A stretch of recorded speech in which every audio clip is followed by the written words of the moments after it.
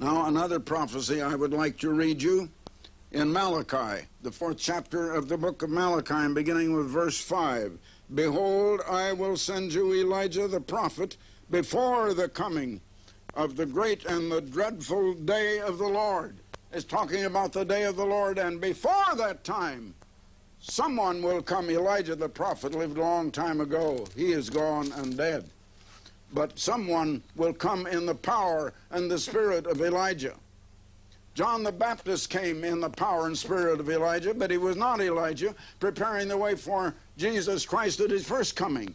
He was a voice crying out in the physical wilderness of the Jordan River and preparing the way for the physical Jesus, born of the human Virgin Mary and laid in a manger because there was no room in the hotel, coming in his humility and coming to his physical people, Judah, and to the physical temple at Jerusalem at that time built of stone and wood and precious stones.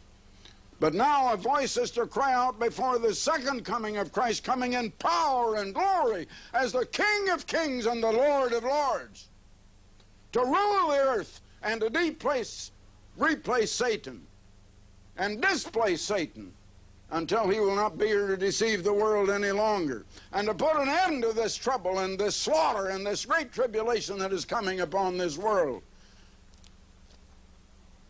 And some voice has got to come in the spiritual wilderness of modern Babylon or confusion and call the people out of this Babylon, as you read in the 18th chapter of the book of Revelation.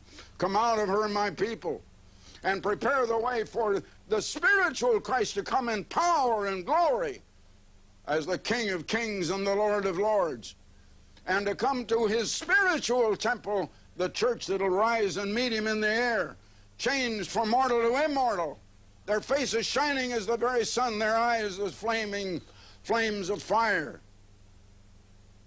I tell you, my people, we're coming to that time, and it's time for a voice to cry out and to tell the people that we're coming into that time, and to say, come out of this Babylon of religious confusion of our day and believe the Word of God. Because there are many that are preaching something altogether different today.